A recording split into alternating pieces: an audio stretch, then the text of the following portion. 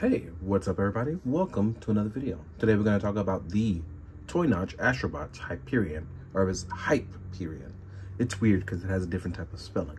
But either way, just like with Vulcan, just like with Argus, just like with Athenia, I have absolutely loved the Astrobot stuff. It is one of those things where it is super crazy articulation meets really cool robots. It's two of my favorite things. So, you know, it's one of those things where I was expecting it to be pretty much the same as Vulcan, but there are some slight differences. One of the things I want to talk about is that his joints are extremely tighter than that of Vulcan's. So if you are scared to move something around, I suggest you heat it up. Be careful because there's batteries up here. So I would say definitely hit it with some, like a blow dryer instead of doing the hot water technique. You don't want to dump electronics in water, obviously.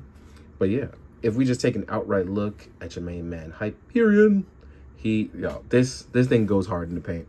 I love the color scheme, I love the layout, and I loved Vulcan, so I'm absolutely here for this. His arm difference is crazy because we have like the piston rocket arms, we have the really cool ventilation here, we have the articulated fingers. I left one hand up so you can see just how cool it kind of is, just looking really sturdy and cool. One of the things I want to talk about, you take LR41 batteries. You can push this button here on the back, right there in the middle. And we'll have some light up LEDs there. You push it again and it actually does the pulsating lights, right? That's actually pretty cool. I don't think Vulcan had that, but I'm gonna double check that later. Then you push it again to go off. Now, as far as the crazy amount of articulation, I'm telling you, you got to be careful because the joints are tight. So you'll see just how crazy it is. Let's start out by showing that the upper arms here can extend out, right?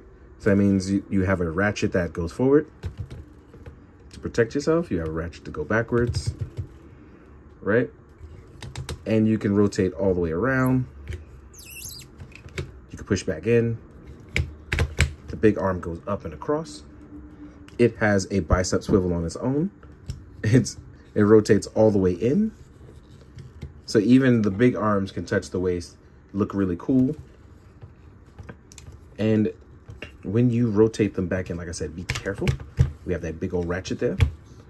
Then I'm gonna rotate up so you can see the fist, or should I say the hand. You can see the hands rotate out. They are articulated, even the thumb is. I do enjoy that you can rotate this. Oh, does this move? Hold on. Is this like a joint here? Okay, so I don't know if you can move that out, but that's actually kind of cool. I didn't realize that before. So you have that, and you can, when this rotates, it looks really, really cool. Right? And then I'm gonna lift it up because I want you guys to see what the lower arms can do, as we can have a pull-out joint that extends the articulation here for our butterfly joint. Goes backwards, forwards, rotates around, right? We have beyond a regular joint, so it can technically hit ridiculous points of articulation with that alone. We do have a bicep swivel here, just like with our upper arms. We have a beautiful double joint. We have a hand that can rotate around, and it's really, really tight, so there it is. There it is. We have articulated fingers as well. So you can, and then they rotate out as well. So you can actually get crazy movement here on the hand, right? One thing I want to talk about is be careful back here. When you are, these can actually tab out. I actually broke one of my tabs, so it'll wiggle a little bit. You'll see that. And that is because I was doing too much. I was doing too much, y'all. Trying to be fascinated with everything. We have flaps that open up here in the front and outwards to the sides. That means you can get crazy articulation here, right? Back flaps open up as well too. Just be careful with it, like I said. And then we have our leg articulation, which gets a little tricky. So as you can see here, we have a beautiful movement here, right? Rotates all the way through. You can actually rotate it like that, so that way you can be like on hind legs, right? Or hind feet, I should say. Then we have our joint that rotates inward, right? So there we have that. And we have that beautiful joint there. And you can kind of make him look like a cool new stance here with that. So let's actually do it again on this one. Like I said, these joints are very, very tight. We're gonna just rotate them both in. As you can see here, it's fighting me back. There's also an ankle drop as well. So with all of that being, you can actually get this nice movement here in the knee section. All of that, you still can rotate outward. You still have thigh swivel as well. And you have ankle pivot. So you can pivot left and right as well. So if you want to have some crazy articulation, I'm going to show you something. Because you still have your forward ab crunch that you had before on Vulcan, right? And it holds the weight of the whole figure, which is wild. Then you can rotate left and right. See, I told you I broke that cap off. So I'm going to move that over. But you can also rotate left and right. So let's do that real quick. I got to be careful. I don't want to break anything else because I like these.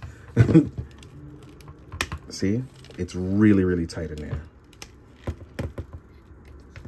And as far as the last thing, I should have gone over this first.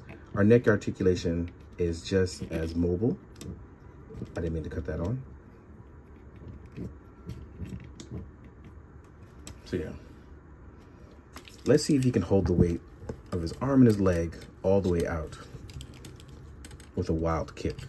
I'm just gonna be stupid here and just kind of have some fun. But we're gonna test it.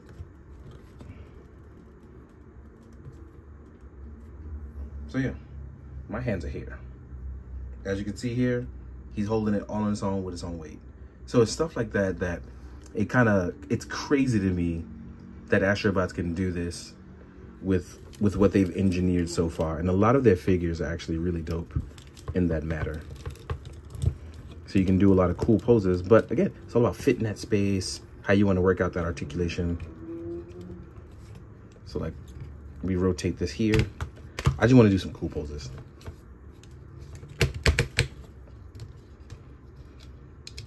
Say you're doing a power up fist.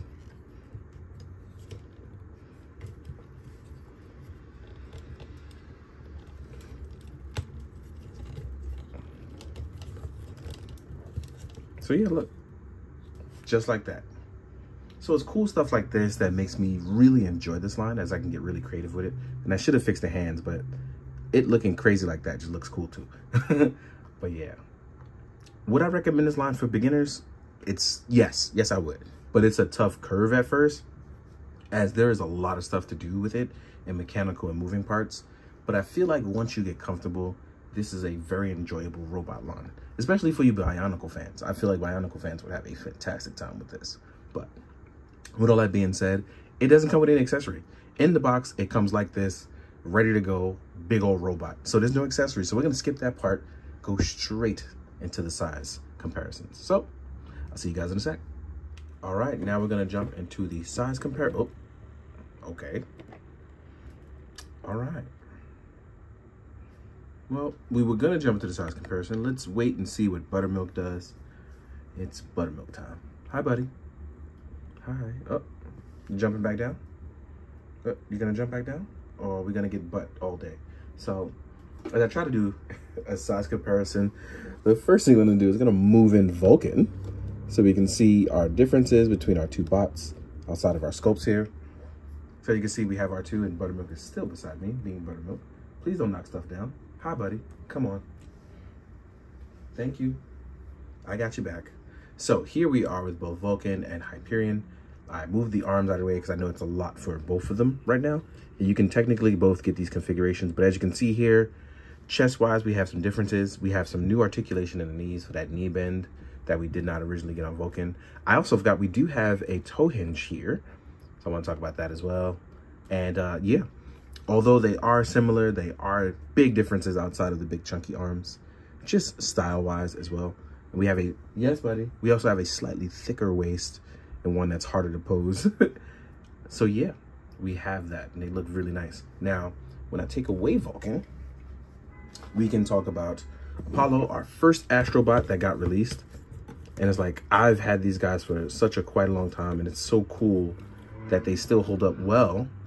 And it's nice to have them. Like, it's cool to see it. But as you can see here, my man has a significant height difference over Apollo. And if I remember correctly, some of these, I don't know if they're supposed to scale with 1/18 scale stuff, but I bring out some 1/18 scale stuff to compare with it as well. I still have to read the Astrobots comic. I've been meaning to get around to that as well. And here we are with Athenia, who is on the smaller side, and that's why I wanted to save her. If you can compare her up to it.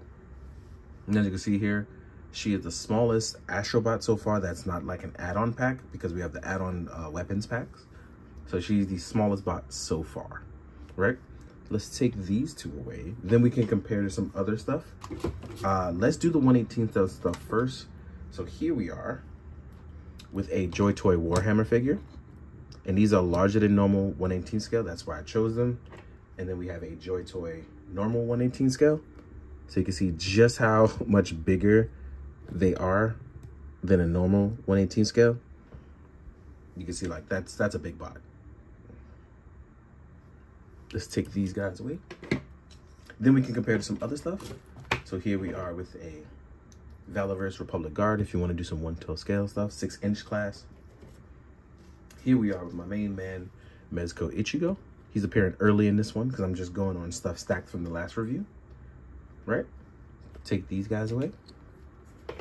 Then we do a Marvel Legends. So here's a Marvel Legends Spider-Man. Then we have a Cosmic Legions Sligor Riz. And I feel like Sligor Riz works in like the crazy robot / industrial part of all this. Looks really good. So there you have it. I think that about sums up most of this, right? We have a nice little comparison there. So yeah, if you like your mix of bots with a little bit of other stuff, you want to mix your scales, I think like this is going to be really nice. Especially if you like the Vulcan, you'll really, really like this guy. But I highly suggest you give it some shock oil if you think those joints are too tight, because trust me, it's a little scary. I won't even lie. Oh, last but not least, my main man, 50 grand, SH Figure Arts Cougar. So you can see how an SHF kind of stacks out. That's for fun. But yeah, most of all, I'm thoroughly enjoying this line. I don't think I've had one of these where it wasn't fun and beautiful. So I'm really hoping to have some more fun with these. I want to do a bunch of him punching stuff.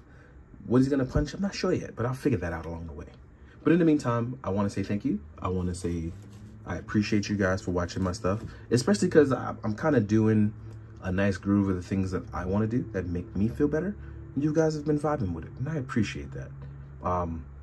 The numbers aren't high, but it's not really about the numbers. It's about finding people who enjoy what you enjoy.